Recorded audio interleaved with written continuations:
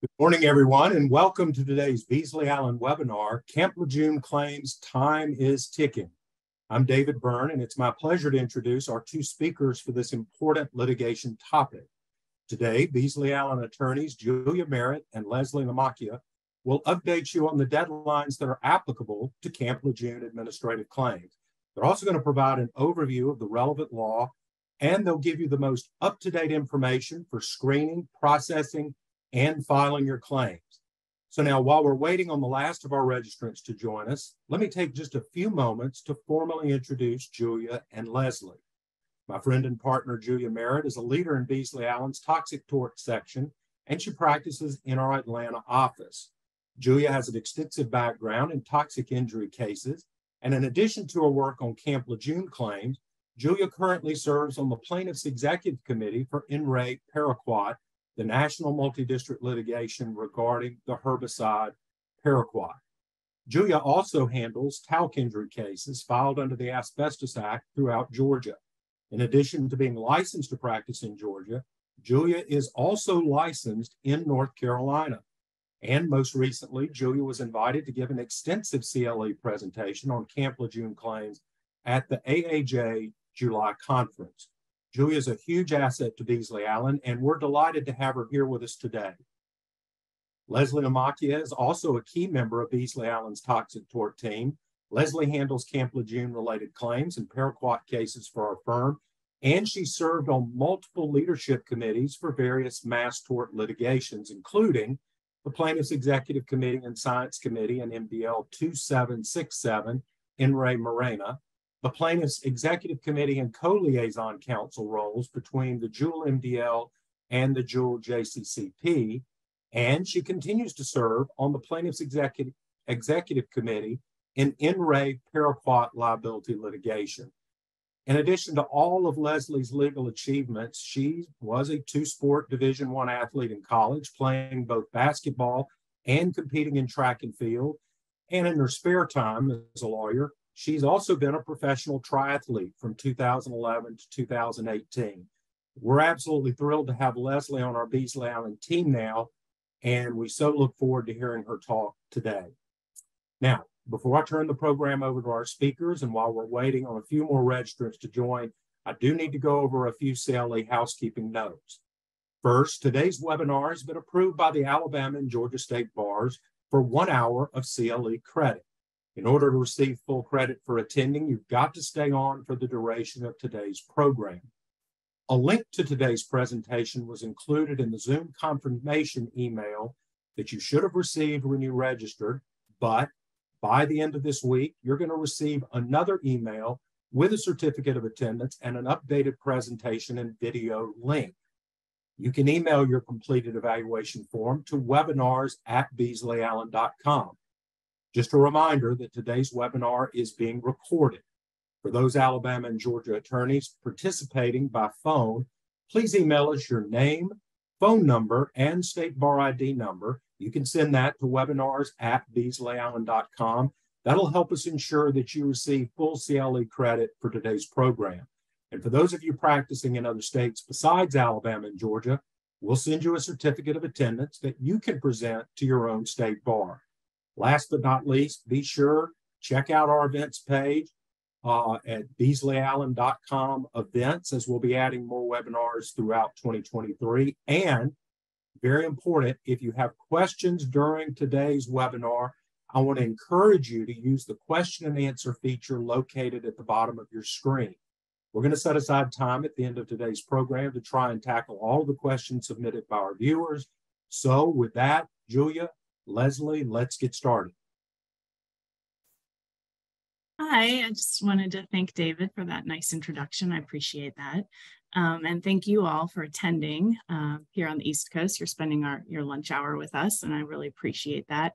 And it's a real honor and a privilege to be able to work together with like-minded individuals like you, and we're all trying to do the best that we can for these vets and civilians who were exposed to toxic water. We aren't going to talk a lot about the history of the PACT Act today. I'm not going to, give you an extensive preview of maps and contamination sites and residential history like we've done in the past. I would ask you to go back and look at our previous webinars that we have done in the past on those. They are recorded and they are available. You can email us or look on our website for that information. But today, what we really want to do is talk about the updates in the administrative claims process and also in the lawsuit process. As you know, it's a two-step process in the Camp Lejeune Justice Act. The first step is to file an administrative claim with the Department of the Navy through the JAG division. And the second step is to file a lawsuit in federal court. So I today am going to be talking about the administrative claim process, and then I will pass it over to Leslie, and she will talk about the updates in the federal court system. So previously, when a vet was exposed to contaminants, they would have to prove that the toxic exposure caused their illness. And generally, that causation failed for a lot of different reasons, because these vets didn't hire experts, couldn't afford experts, didn't have epidemiologists, didn't have the evidence, didn't have water testing, all of the things that are required to be able to prove a toxic exposure case. They would just be able to say, hey, you know, I drank some water and now I have cancer, and that just wasn't enough for VA benefits or for a federal lawsuit. So generally, toxic exposure cases for veterans were denied. And that's why the PACT Act was created. And the Camp Lejeune Justice Act specifically deals with Camp Lejeune.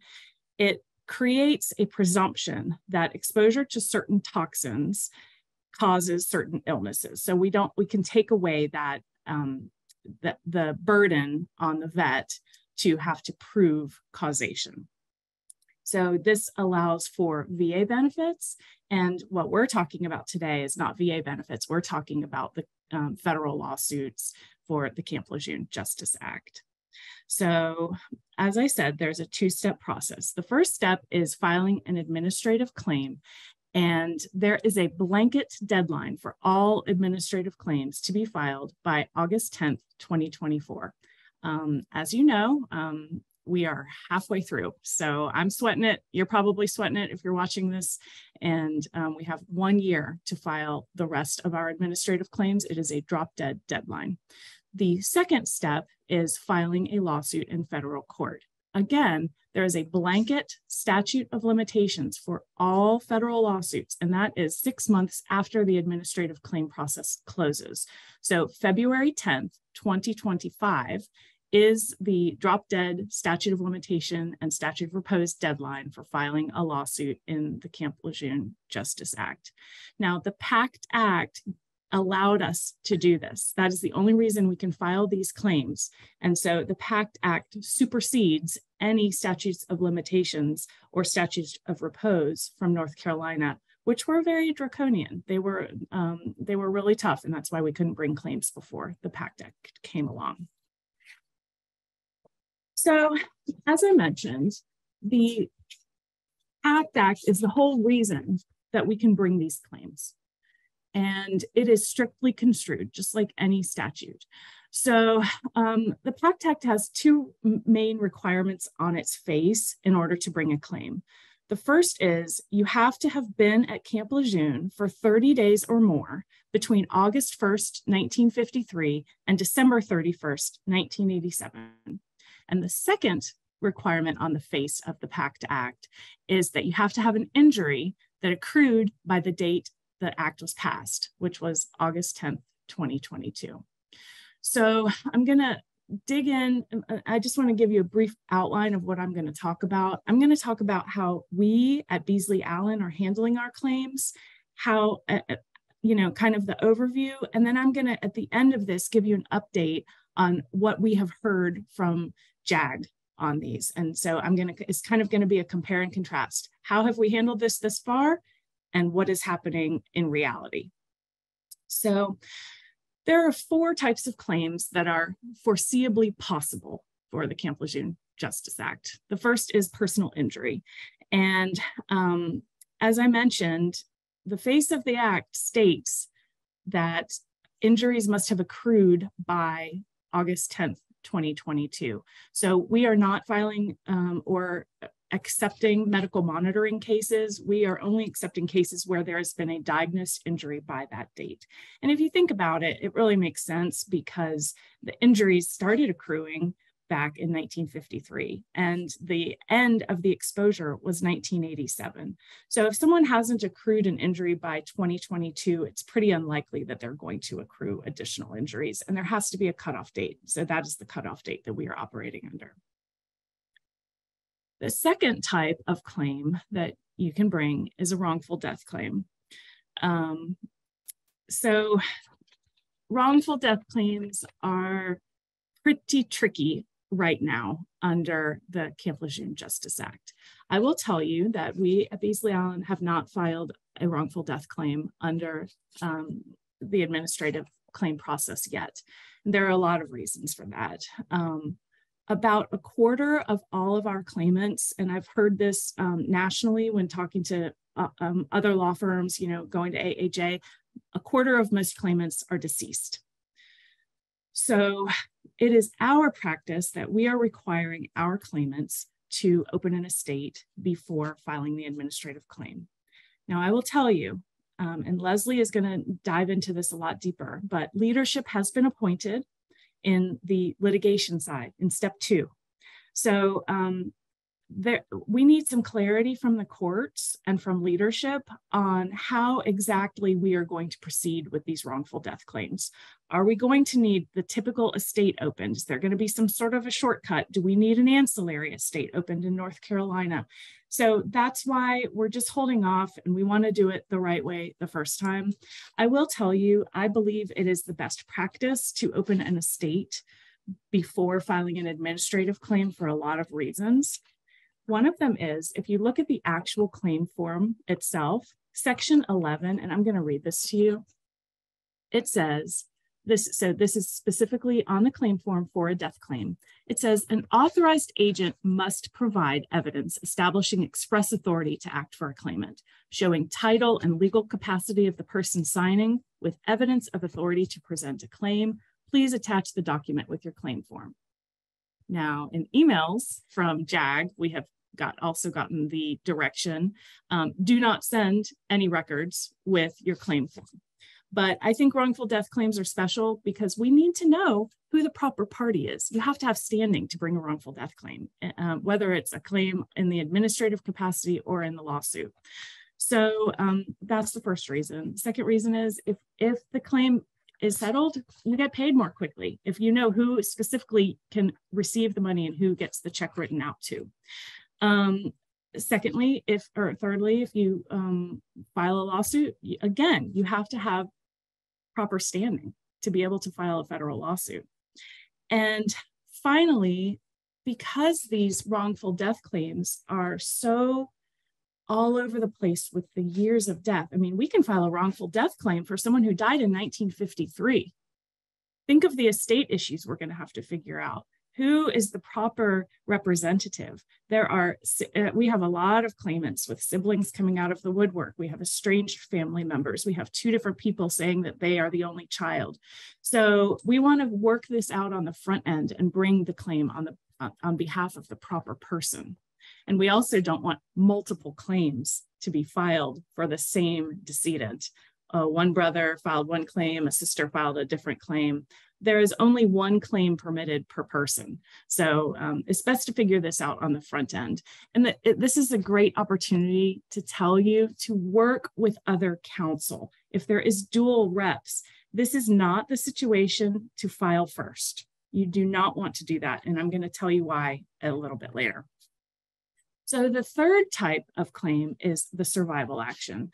And I know we're all attorneys on this, but I'm just going to give a quick recap of the difference between a wrongful death and a survival action. It's a wrongful death is the person's death was caused by the toxic chemicals at Camp Lejeune. A survival action means that someone suffered maybe from, I'll give Parkinson's disease as an example, but then died from an extraneous way, for example, a car wreck. So we can't blame the car wreck on the toxic exposure. That is a survival action. The reason I have a question mark there is North Carolina has some wonky rules on this. And yet again, this is why we are waiting for court intervention and some court guidance on how to file these survival actions. So again, we have not filed any survival actions at this time. Now, loss of consortium. Again, you'll see a question mark at the end of this. So I don't know the answer to this, but I'm telling you what I personally believe. The Act states that you have to have been at Camp Lejeune for 30 days or more to file a claim. And a loss of consortium claim is going to be the claim of a spouse who has been with the person who has suffered and who was at Camp Lejeune. So I don't know if we're going to be able to file loss of consortium claims. I have not filed a loss of consortium claim yet. I've talked to other attorneys across the country who strongly believe that we're going to be able to file loss of consortium claims. And I truly hope that we are, to help these people, because, you know, living with a spouse who has cancer or neurological disorders or a variety of different conditions is really challenging, and they deserve compensation too. I just don't know if the federal courts or JAG is going to actually pay out on those. So we shall see. All right. So now we're going to talk about the ATSDR and presumptive versus non-presumptive conditions. This is a lot of different buzzwords that you're going to hear in this litigation. So what is the ATSDR? It is the Agency for Toxic Substances and Disease Registry. And why is it important in this litigation? Well, it assesses the presence of health hazards for specific Superfund sites like Camp Lejeune.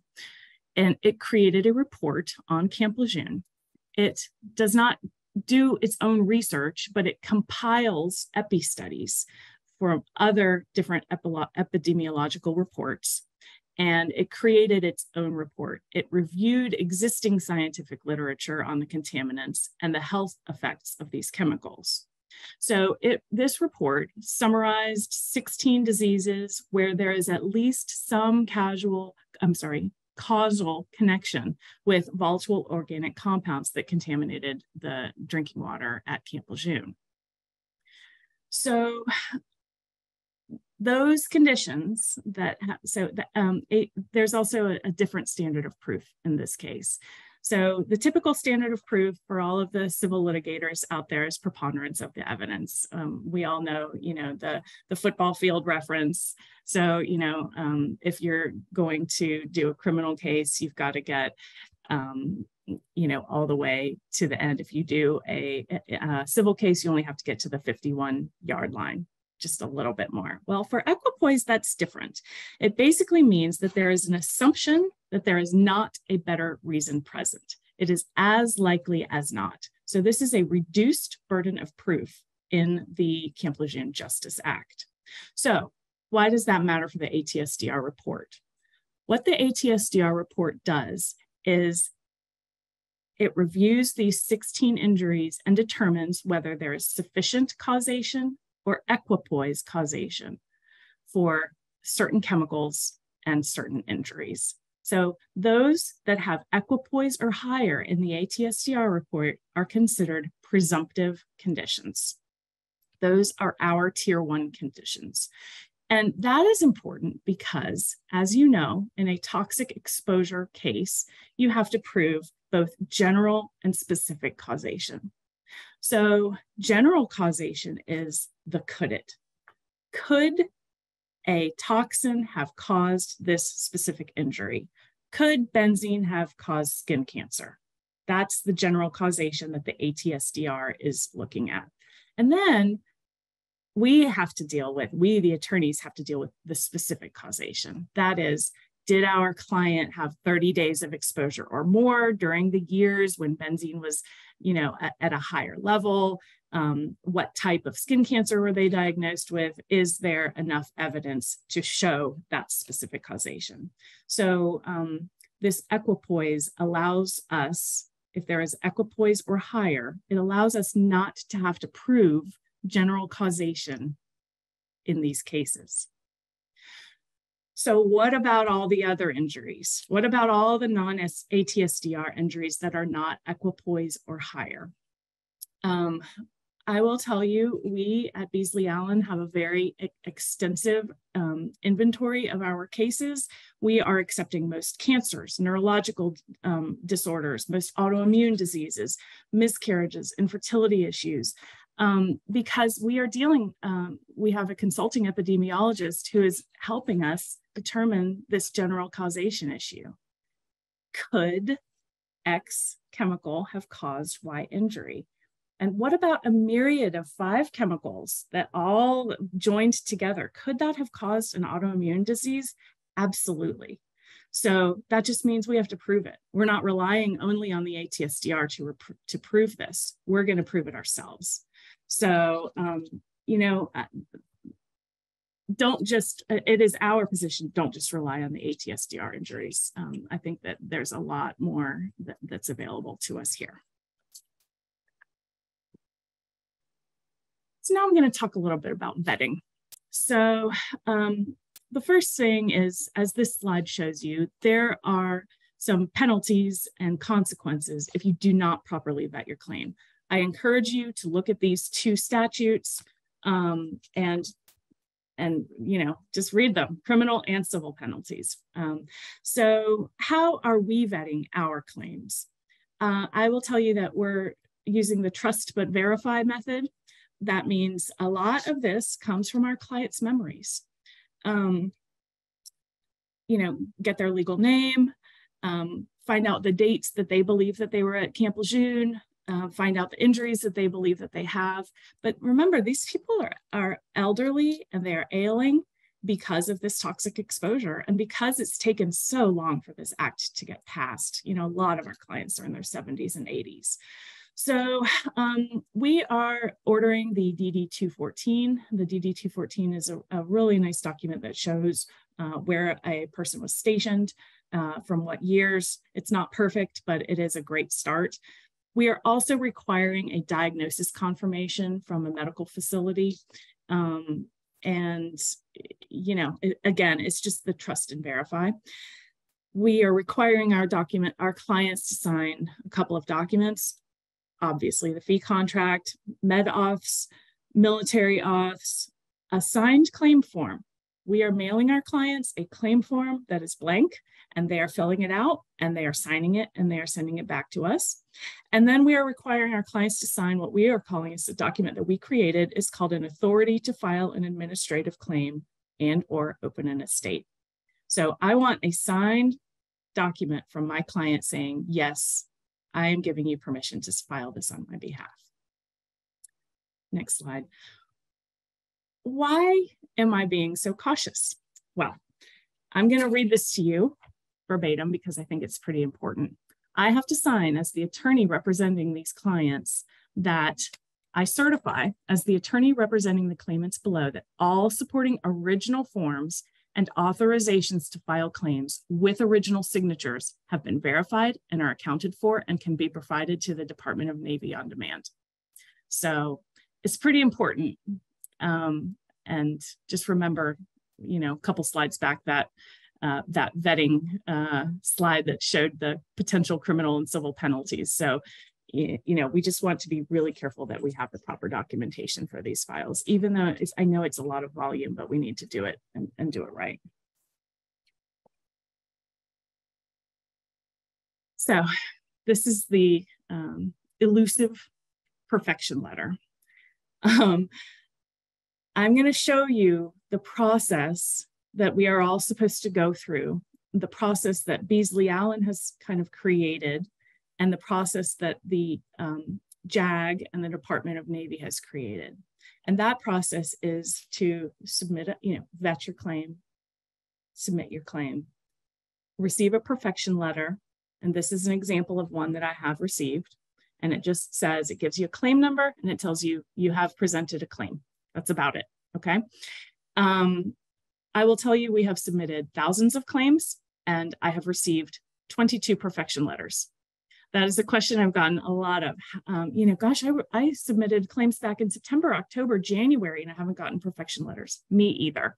So, stick in there. We're waiting, and I'm going to give you that update about that later. But I just wanted to show you an example of what this perfection letter would look like if you were to receive one. This is it.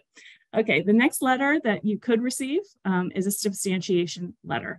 I have not received any substantiation requests yet, but this goes along with the process of what the Department of the Navy is supposed to be doing, which is once they receive some claims, they send out a perfection letter, and then they ask you for the substantiation. They say, please don't send us any documents with the claim form, that we just can't handle it. When we're ready, we will ask you for it.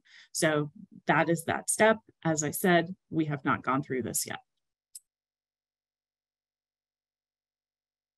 The next just kind of housekeeping thing I wanted to go over with you is the withdrawing and amending of claims. So withdrawal, if your client wants to withdraw for any reason, that you need a signed letter from the client authorizing withdrawal, and you need to submit that to the Department of the Navy. So just be aware of that. And then amendments. So let's say, I'm going to give you an example of a client who contacts you and says, I was at Camp Lejeune for 30 days and I have Parkinson's disease. And then you get their Parkinson's disease records, you submit a claim, and then they tell you, oh, well, I also have kidney disease. I forgot to tell you. So you need to submit an amendment. You can feel free, it's kind of a complicated process. You can feel free to email me about it if you want to, but you need to have your original matter ID, you need to submit it, show the date that it was originally submitted, what you originally submitted, and then the amendments to that claim. I am being pretty cautious about amendments because I don't want to give the government any defenses to our federal lawsuits. So if your client, I understand, I think we all at Beasley Allen are viewing this claims process as simply a statutory prerequisite to get to federal court. It's just too voluminous for JAG to be able to handle this. So I don't think we're going to go through the substantiation process, but I am going through the amendment process because I want my claim form to look just like the allegations that I make in my lawsuit, because I don't want the government to be able to say, oh, you didn't say cancer in your original form, and so you waived that. I don't know if that's a possibility, but I certainly don't want to risk it. So I would advise you to amend your claims and make sure that they list every illness that's applicable. So this is an internal document that we created just to kind of help our clients understand this complex process and tell them where we are right now. As I said, I'm talking about the claims process, and then Leslie is going to talk about the federal litigation process. So I have a little bit of a zoom in on the claims process for the next slide. So this is a summary of what we've already talked about. And we will be happy to provide you with all of these slides. You can get them emailed to you. You will have a hard copy of this, so you don't have to write all this down. And I know it's a lot of information and it might be small on your screen. I'm going to go from left to right. So we start out with the intake information that we talked about, trust and verify. The verification, then get the signatures from the client, submission. We are submitting ours by CSV. That is a bulk submission process that creates basically an Excel spreadsheet called a CSV that in the Department of the Navy has requirements of what goes on that CSV. You can submit original claims forms one at a time if you have less volume. The Department of the Navy has said that they will go through the CSVs more quickly than filing a lot of individual claims at once. The next part going down the arrow is the perfection that we've talked about, and then determination. So now what I'd like to do is talk about what the Department of the Navy has sent out to all attorneys about how they view the process. Now, Jennifer Langley is an attorney with JAG, and she's kind of taken the lead on this claims process. And she sent us, all of us, an email that has this she attached 2 charts, and she has an email. And I will tell you as a little side note that for some reason, they have my email incorrect in the system. It doesn't have a dot between my first and second name. And I've tried to correct it about 10 times, and they've told me, do not send any more emails. So I get my emails from a friend who forwards them to me, if you can imagine. So, you know, I understand they're very, very overwhelmed, and they're doing their best, but they are way behind. So again, this is a very, it's a small document. But I wanted to show it to you and go through it with you, and you'll have hopefully a hard copy that you can look at later if you want to. But I'm going to start up at the left and just bear with me and kind of go through each row. So the very top, as I said, this is a document created by JAG. Pre-perfection, email or mail. And as I said, you can submit it by CD-ROM or single paper claims. CSV batches is what we're doing, and that is what Jennifer has said that she prefers and that go more quickly. They import the data, they review the data and review it. And that's, I believe, where we are in the process right now. That's, you know, that's the stopping point. Now, this is the aspirational part that we all want. So you want to get, the next part is to get that perfection letter, get a claim number assigned. They do a mail merge, and then they mail them out. I will tell you that we are not waiting for perfection letters or claim numbers in order to file a federal lawsuit. I don't think it's necessary. There's nothing on the face of the act that says it. As long as you have proof that you submitted your claim and it's been more than 6 months, that is sufficient. The next line here is claim management on the right side. So they have been talking about building a document management library that does not exist yet. And you know, the government has a lot of security measures it has to implement in order to have this document management system. They can't just receive documents by Dropbox. That's not the way the government works. They have to, you know, have a lot of different security measures. So it is going to take a while. Amendments, withdrawals, substitutions, as I talked about. Now, this is when I said I was going to follow up on don't just be the last person to submit your claim. So Jennifer sent us this email, and I have it here in front of me. And there are a couple of things that were major eye-openers for me. And one of them is the dual rep issue. So if you read, it's kind of tiny, so I'm going to read it to you here. And it's in the second row, and yep, right there. So multiple firms fighting over the same client and putting us in the middle like divorcing parents. So I will tell you, Jennifer has a sense of humor. It offends some people. You know, we all have to deal with stress in different ways. This is her. You know, I happen to think she's funny, but some people think it's offensive. But anyway, this is who she is. So what she said in her email that I find concerning, and I'm going to read it to you, I have it here, is what if 2 or more attorneys have filed a claim for a single claimant? Firstly, some of these situations are making us relive our personal trauma of having to choose where to live when mom and dad got divorced. Please work it out. Okay, so that's something that is important. Work it out with the other attorney who is representing your client, because this is the Navy's solution. Ultimately, we will just have to end up taking the last signed attorney authorization. It's like a will. Hiring of another attorney is the implied firing of the other. Don't make me be the bad guy. So that's one of the reasons why I said being the first to file is not necessarily the best way to go here. As I said, also, the deadline for filing claims is not until August 10th, 2024. So figure out if your client is represented by another attorney and work with that attorney and figure out your dual rep issues, because if you just file it, you could be in big trouble. She also had said that only one claim can be filed. So what if my client is a pro se client? And I'm going to the next section here. She says, well, this is awkward, but I cannot really tell you about the other claim because you aren't the attorney on that claim. Plus, to make it really bad, if their claim gets denied, it's bad news for your claim because claimants only get one claim per person. Denial of one claim is denial of all claims. So communicate with your client about the importance of not filing a claim by yourself.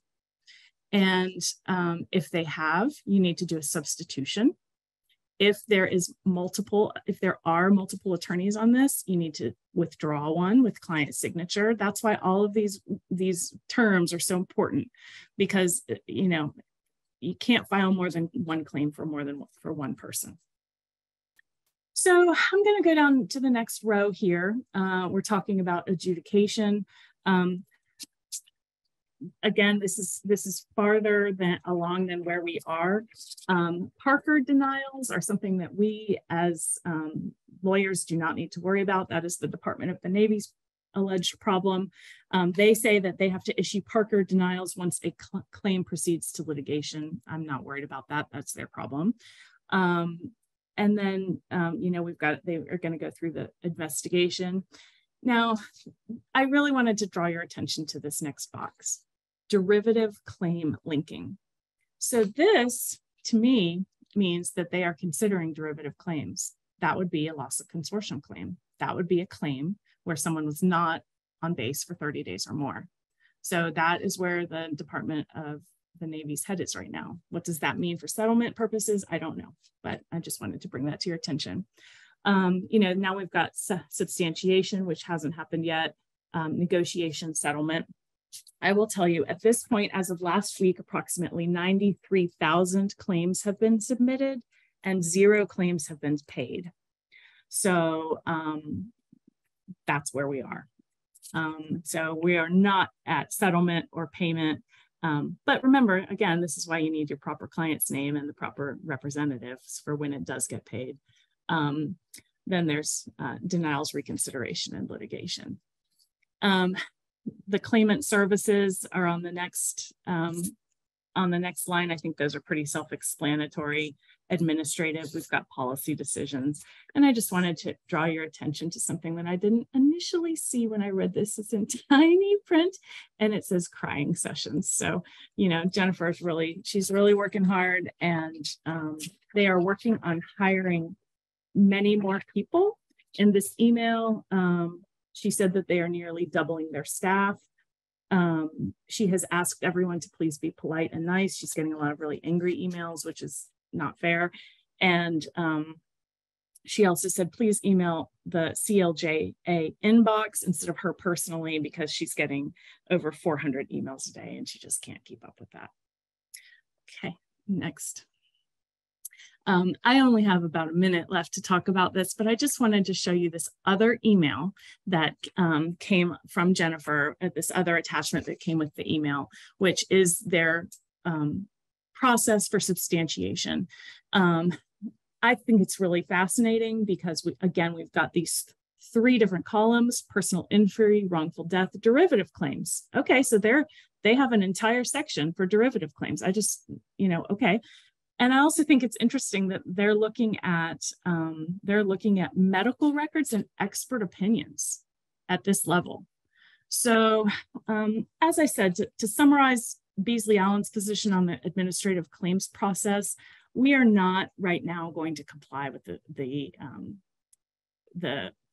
aspirational substantiation process.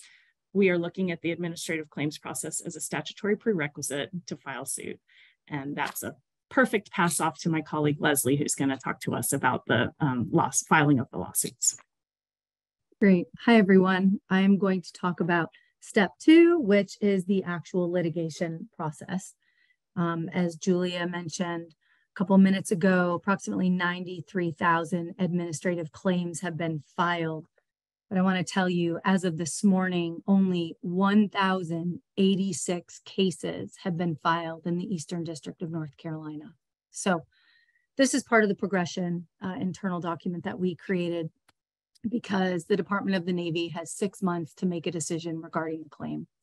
And as we've talked about, and I kind of want to breeze through it, 1, 2, and 3 of this slide have not happened yet, but number 4 has. So 6 months have passed and at least 1,086 of these claims. and no action was taken by the Navy. So once 6 months has passed, the claim is deemed denied. So now your claimant's case is ripe for filing. It does not mean you have to file right now, but it is now ripe for filing, okay?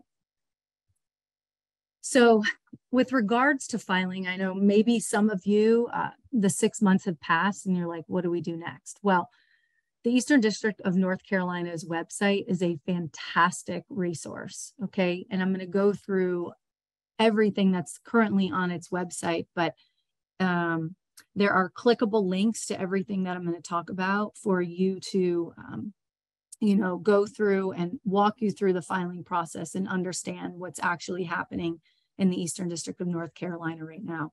The very first clickable link is the actual text of the PACT Act.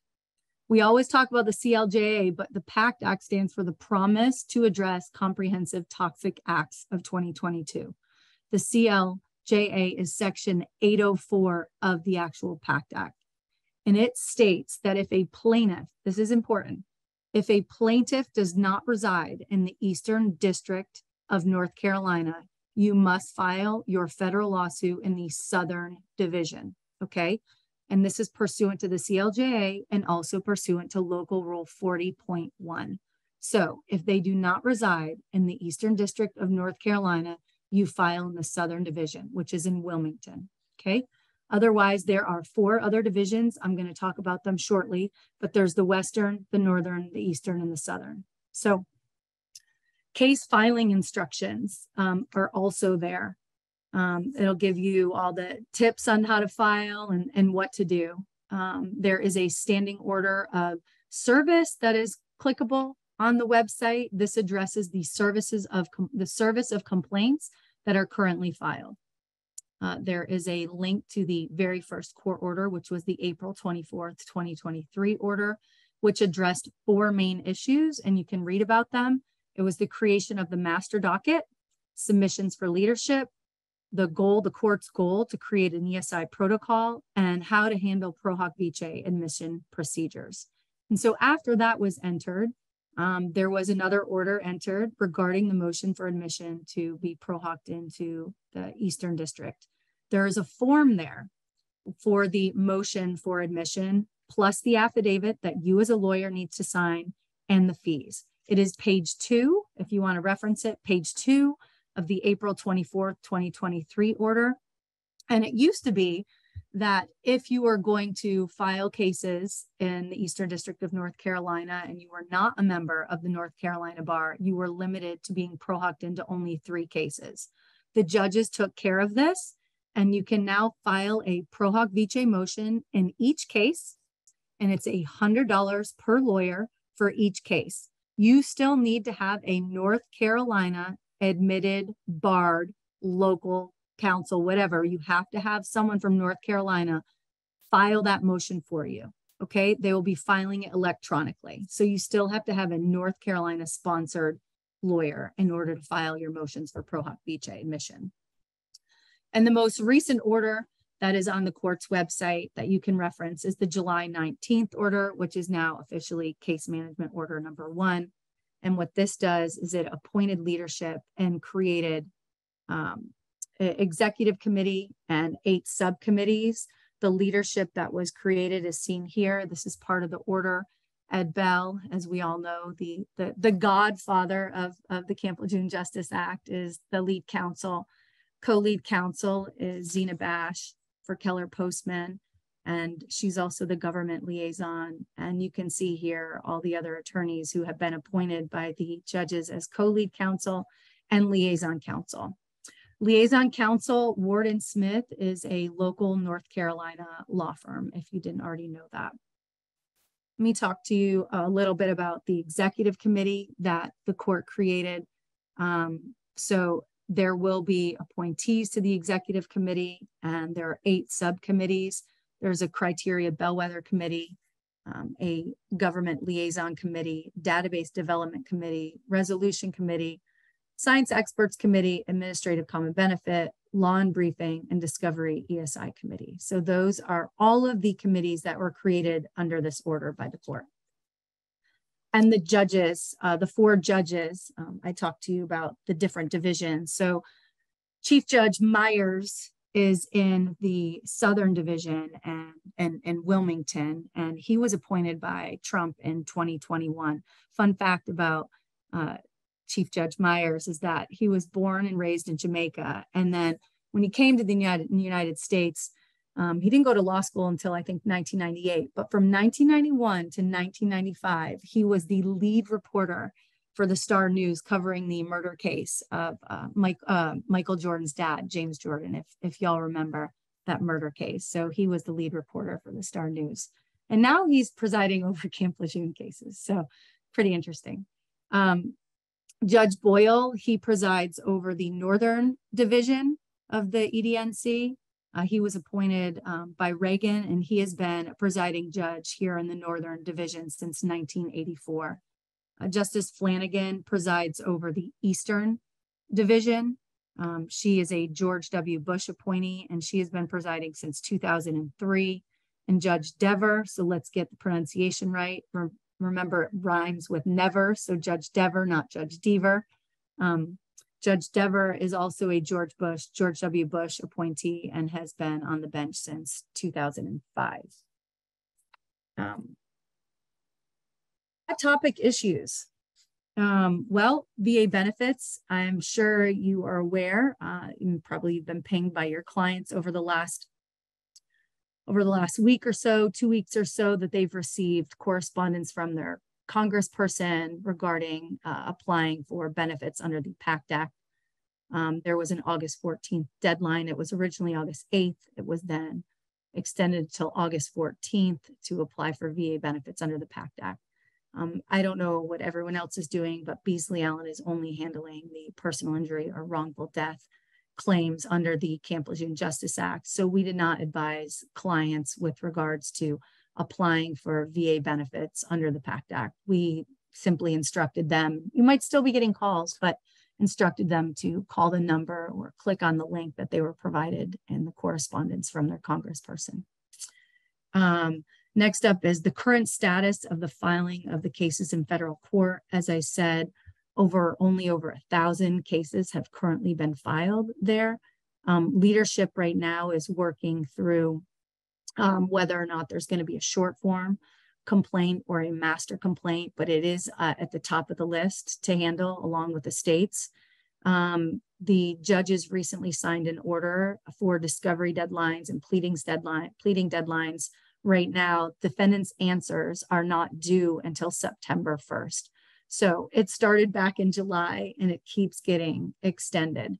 So the current deadline for the government to file an answer in these cases right now is September 1st. So we've not seen one answer in any of these cases so far.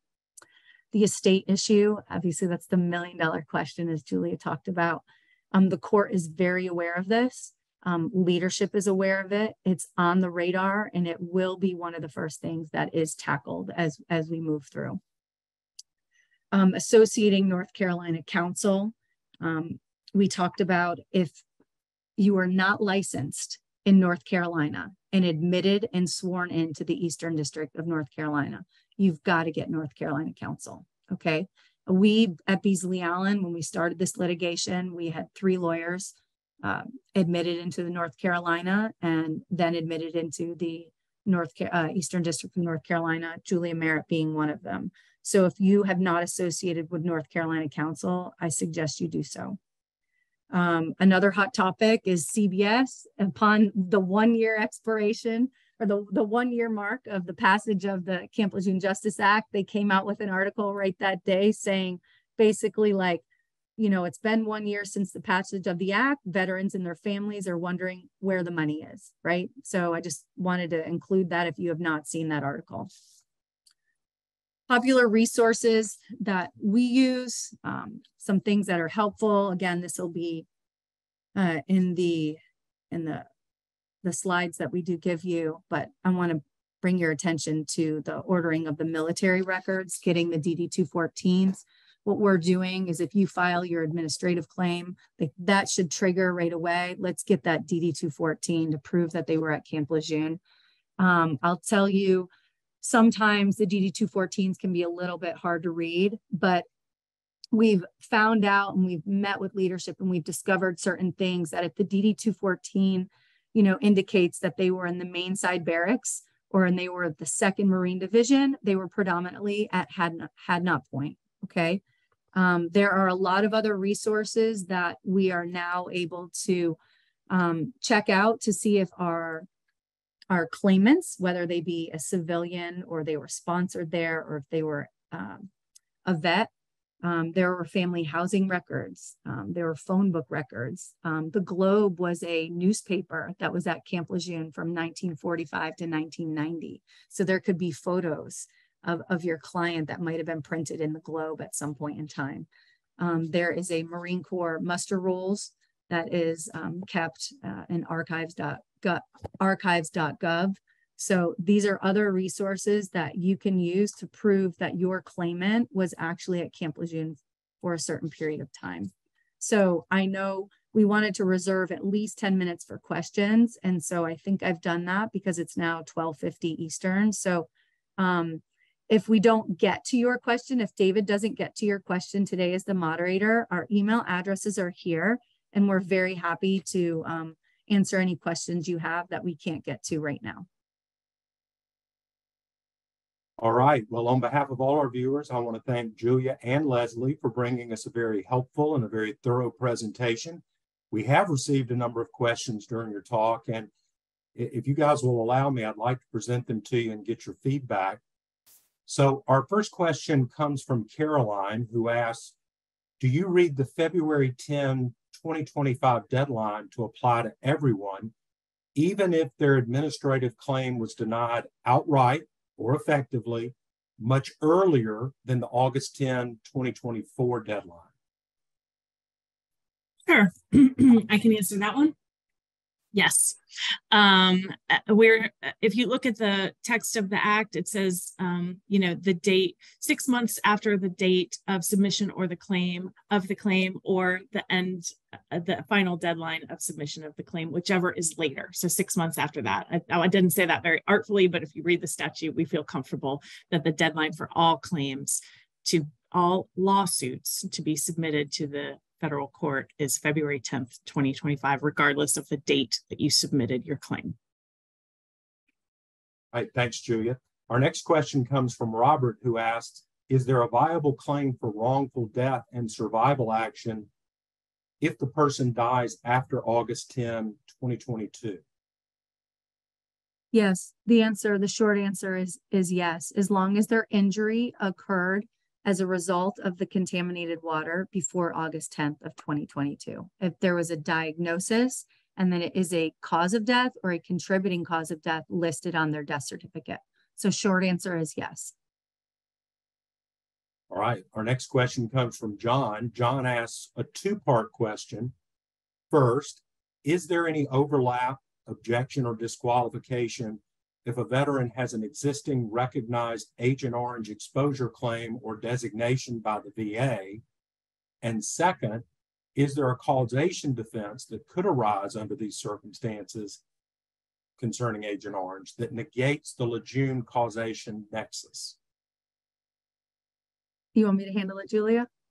Or me, either. It's fine. Go ahead. Well, I think the short answer for this one is we don't know yet.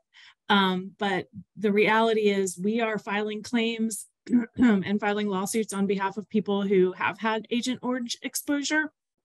And I believe that, we're not going to be able to litigate all of these claims in federal court. There's just no possible way. So eventually, hopefully, there's going to be some sort of a settlement matrix, and probably Agent Orange exposure is going to be some sort of a reductor. So, I mean, this is all kind of speculation, but I don't think, I certainly wouldn't preclude filing a claim on behalf of someone who had Agent Orange exposure. Suffice it to say, though, at this stage, there have been no settlement offers, and there's certainly no settlement matrix that's been presented, correct? Absolutely not. Not even one claim has been settled. That's right. Mm-hmm. All right. Our next question comes from Nick. He asked, at what point are you sending amendments for a claim? For instance, Are you waiting for a perfection determination, or will you amend prior to receiving that perfection letter with the Department of Navy claim number? We're amending on a rolling basis, and we're not waiting for a perfection letter because, as Julia mentioned, we have filed over 2,000 administrative claims and we've received back 22 perfection letters. And y'all, there's been 93,000 administrative claims already filed. The backlog is it's wild. So just amend on a rolling basis as you see fit. And obviously before you file your federal lawsuit. And I just want to add one little thing to that. You don't need the perfection number. You should be putting your unique client identifier when you submit your claim. So that's, at Beasley Allen, that's our client matter ID. And so just put that, the date that you filed the claim, the changes, and that will be, that will allow them to connect the dots back to the original claim that you filed. Okay. Our next question comes from Terry. It's a client-specific question, but here goes. She asks, if a child is born on base and lived there more than 30 days, but suffers no medical issues at the time, or at this time, the JAG office said that the child could file under other, but what would be the circumstances that would allow that? Does that make sense? I'm not sure if I truly understand that question. So they have no qualifying injuries or otherwise any injuries. Okay. If that's the case, if there are no qualifying injuries, to me, that would be considered like a medical monitoring case, which we are not accepting those because, like we said, the injury has to have accrued by the August 10th deadline. I'm not saying that JAG wouldn't accept that claim, but I don't know what injuries that you would be able to allege. All right. Well, on a similar vein, Edward asked, what are we doing if we can't find proof of residency and exposure, but the client insists they were there? Are you relying on affidavits in those cases? And that might be the last resort. Go ahead and get an affidavit, names of any witnesses that could attest to that he was actually there, whether the witness is dead or alive. Again, there's been other resources that have been recently brought to our attention, like the phone book and the public. There is a housing registry with 90,000 names in that housing registry. So there will be a way at some point in time, I promise, but go ahead and get an affidavit from that claimant at this time. Wendy asks, we filed over 400 claims, but we're still not getting emails from Langley. How can we get them to put us on the listserv that they are sending these emails out to? Unfortunately, I feel your pain on that one. I also am not on the listserv. So, the only thing you can do is do the registration and then hope that you get on it. Or if you want me to forward you things that someone else forwards to me, I'd be happy to do that. Okay. Jennifer asks, in your estates, are you requiring a publisher's notice to creditors or a published notice to creditors? We haven't gotten there yet, to be honest. And we're going to let the probate attorney, advise us with that, either a North Carolina probate attorney or a probate attorney in the state or the county in which the estate will be probated. Okay. Next, Sharon asks, if a client receives VA benefits for Camp Lejeune related illnesses or death, how will those be affected by settlement offers and suits in this situation?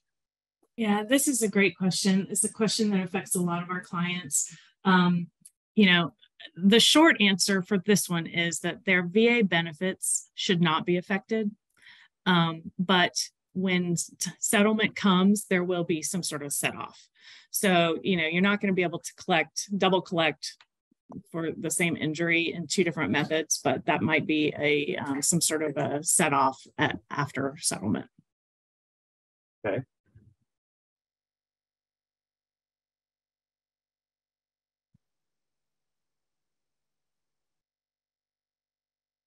Kyle asked the question, with a neurological injury, would you advise going ahead and investing in a causation expert opinion? I would wait. Oh, go ahead, Leslie. That's okay. I agree with Julia. I would wait, but we have a consulting epi and consulting toxicologist that we've run by a lot of injuries for, and neurological diseases have been part of, they have found science to support some neurological diseases, but I would wait, but I think we are going to find some supportive evidence. Okay, we're running short on time, but I want to try to get to as many questions as we can. Andy asked the question, if a spouse or wife refuses to assert the claim for the husband's death, can his adult child pursue that claim? Andy, why are you trying to stump us? Yeah, it's 1 o'clock. Time's up. So the spouse or wife does not want to bring a claim, but the son does. So I'm assuming if there was no will, then obviously laws of intestate would apply. I'm not really certain how to answer that question. Yeah, we'd have to talk to a probate attorney and see depends on what state they lived in, and who the laws of intestacy, whether they had a will. I think it just depends on the specific state. Mm-hmm. All right. Well, Julia and Leslie, we have so many more questions that we weren't able to get to. So if it's okay with you guys, I'd like to encourage those people who have questions that weren't presented, weren't answered, to call you guys at 800-898-2034 after today's program. Is that okay? Or email. Email is probably best. We'll be able to respond right away as opposed to calling. Email. That's right. Send in an email. And we'll try to get right back to you. Let me go over some final housekeeping notes before we break for the day. For those of you who may have missed our earlier announcement, by the end of this week, you're going to receive an email with a certificate of attendance and an updated presentation and video link. That'll include all of the slides you've seen here today. You can email that completed evaluation form to webinars@beasleyallen.com. Again, for those Alabama and Georgia attorneys participating by phone, it's imperative that you send us your name, phone number, and state bar ID number. You'll email that to webinars@beasleyallen.com. That'll help us ensure you receive full CLE credits. For those of you practicing in other states besides Alabama and Georgia, we're going to send you a certificate of attendance that you can present to your own state bar. Last but not least, be sure to check out the events page of our website, as we're going to be adding more webinars throughout the coming year. Once again, thanks for joining us today, and thanks so much for supporting our Beasley Allen webinar series. Have a great day. Thanks, y'all. Thank you.